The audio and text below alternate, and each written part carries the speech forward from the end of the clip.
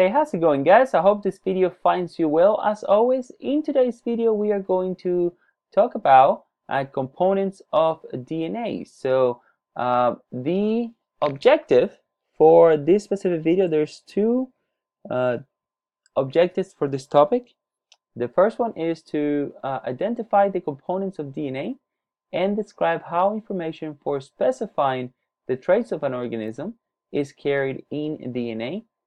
The second objective is to recognize that components that make up the genetic code are common to all organisms. Now, it can be a lot of information here, but what I've done is I've put it into four statements that you should be able to answer by the time that we finish this lecture. So by the time that you will finish with this lecture, you should be able to do these things. I can tell you that DNA determines traits. Okay, you should be able to do that. Should be able to, I can tell you that all organisms have DNA. The next one is I can recognize the parts and structure of DNA, and that's going to be key. You need to be able to identify those parts and structure of DNA.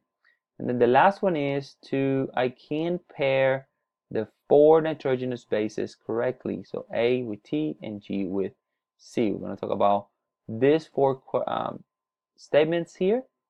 By the end of this class, or by the end of this lecture, you should be able to know all four of these things. Okay.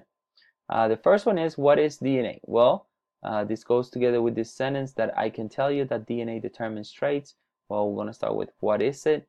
DNA is a nucleic acid. If you remember when we talked about biomolecules, well, one of the four biomolecules is nucleic acids, and DNA is a nucleic acid. The function is to be the genetic material inside the nucleus of eukaryotic cells. Well, keep in mind that eukaryotes have a nucleus, and that is where the DNA is going to be found. But prokaryotes do not have a nucleus, but they do have DNA as well. All right? What is a function? To store the genetic information that tells the cell which proteins to make, and there's also responsible for determining all organisms' traits. Another word for traits is characteristics. Okay, so it is responsible for determining the characteristics of an organism. Good example here, we have just one characteristic, whether a person is short versus tall. Now DNA will be the information, okay, inside of the cells that are going to tell the cells specifically what proteins to make, and those proteins will determine the characteristics or traits of a person. In this case, the traits are going to be whether the person has a shorter stature or a taller stature. Okay. Another example is if a person has brown eyes versus green eyes. Well, there's a section of the DNA that will produce a specific type of protein that will code for a trait that tells the cell, that tells the body, okay, well, you're gonna have green eyes or brown eyes. The last example I can tell you is skin color. That's a perfect example. Well, there's a section in DNA that tells the skin cells, specifically the skin cells, what proteins to make, and those proteins are just going to have different colorations. They're going to have different pigmentation, different color, and that's what gives you the trait for your skin color. Okay. The next thing is, what organisms have DNA? Well, all living things are going to have DNA. Remember, eukaryotes, they have a nucleus. They're going to be, the DNA is going to be found there. Prokaryotes, on the other hand, do not have a nucleus, but they do have DNA. All living things, bacteria, fungi, protista, animals, plants, all living things, fungi, you name it, it has DNA inside of it. Okay, so all living things have DNA. What shape does DNA have? Okay, well, the shape of DNA, this is when we enter the specific parts and structure of it. The shape of a DNA is a double helix. How is it a double helix? Well, Think about a ladder. Ladder has two sides to it, right? The left side and the right side. So the ladder is connected by steps. Well, this is why we say that DNA is double, has two sides. Now, to be a helix is where, I'm going to draw it down here. Helix means that it is twisted, like a twisted ladder. So the same ladder, you twist it around, and that makes this shape like the double helix. Okay, that's what we mean by double helix. So if you don't have that picture in your notes, make sure that you write this down, you draw it, so you can remember. It is a double helix, two sides that are twisted. Next, we have the different parts of the structure, and the sides of the ladders. Your backbone is going to be the sugar and the phosphate. And this is where they're found. You have a phosphate here and a sugar. They're all connected to one another, and that makes the sides or the backbone of DNA. Here you have this one, and then on the other side you have the other one on the right side. I want you to notice one thing. Notice how these sugars right here are pointing into that direction.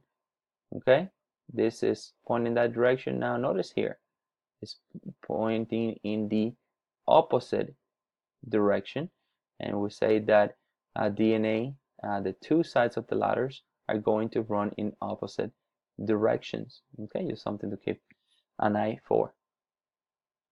Forgot to mention the inside, the steps of your ladder, they're going to be made of nitrogenous bases. Okay, and that's what the steps of the ladders inside in the middle are going to be made of.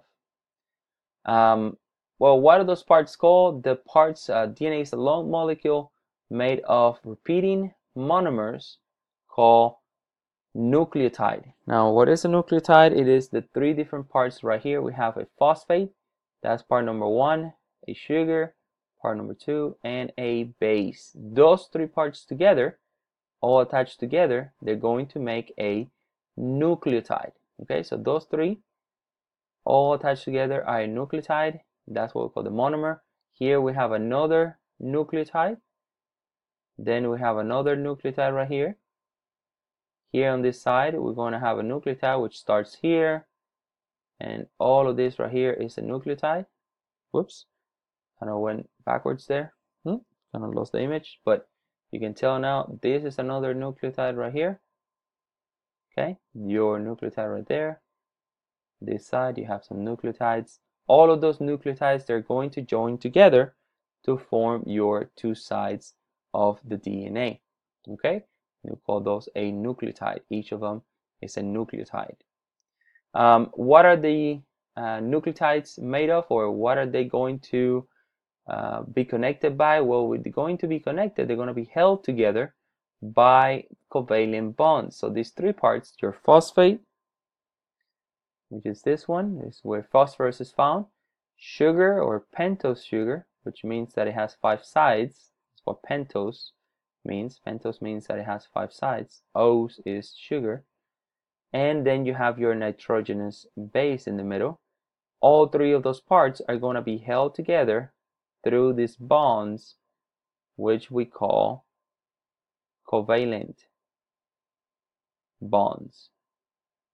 The only thing that you need to remember about this type of bonds is that they're really, really, really strong.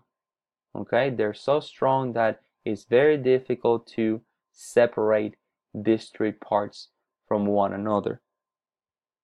There's a good question. The diagram, in the diagram, what substance is represented by the letter X? So you have the letter X right here. Make sure that you answer that question. The answer is C. It is the phosphate. So you have a phosphate, you have a sugar, here you have another phosphate. These are the backbones, and then in the middle you have the steps of the ladder, which are the nitrogenous bases. But that X is a phosphate, right?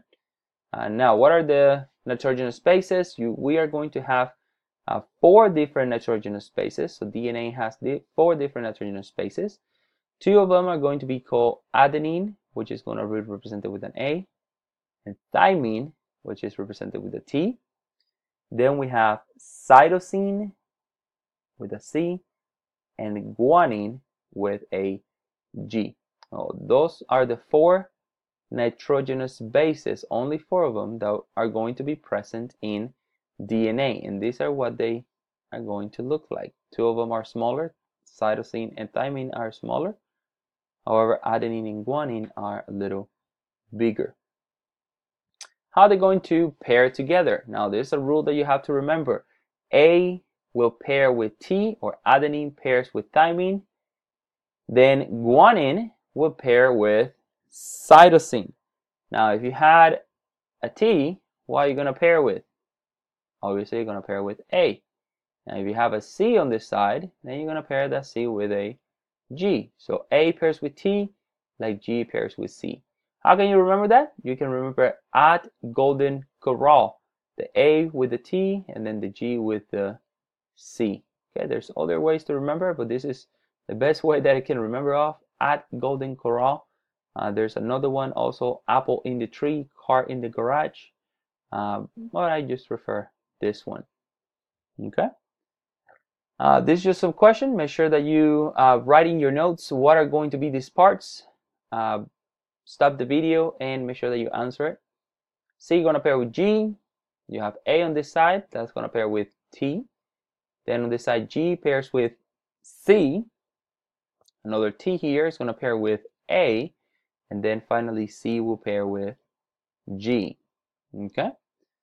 What holds nitrogenous bases together? Well, this is another type of bond. Now, these right here, like we mentioned, okay, these are going to be the covalent bonds.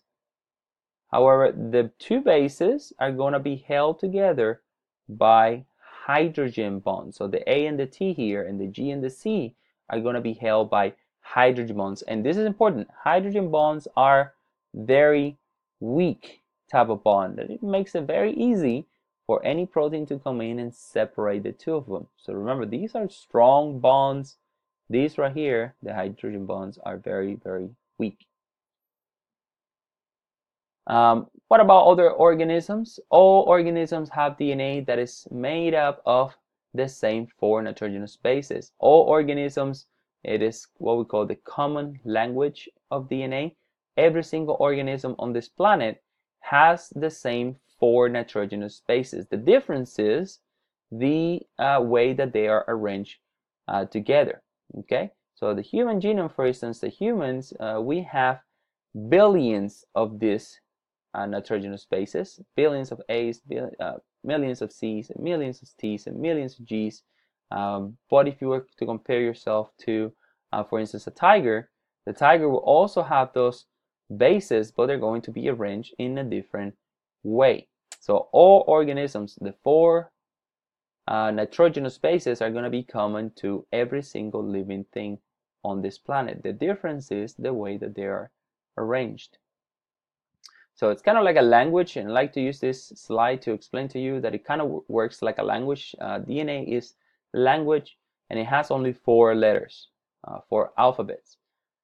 All organisms use the same 4 letters to make different words, which are going to be we're going to call genes. So if you had TCA, AGC, ATA, AAA, GCT, TCG, those are going to be different per se words, different words together. All together, they're going to make sentences, and they're going to have a meaning. So the order of the words, the order of the letters are going to make a word, which all together makes a sentence, and that's going to have a meaning. Okay, to put into this genetic information, order of DNA bases, ATCG makes a gene. A gene makes a protein, and the protein makes traits. All right. This is just an example that I have here. I want you to compare humans to chimps to orangutans, cow, dog, rat. Notice the bases. For the most part, they're very similar, but in some places they're going to be different. Okay. As you go walk down the line, rat obviously going to have a lot more differences to the human than the chimp. All right. So I'm going to stop it here, guys. I hope that you found this information helpful, and I will see you on the next video. Thank you for listening.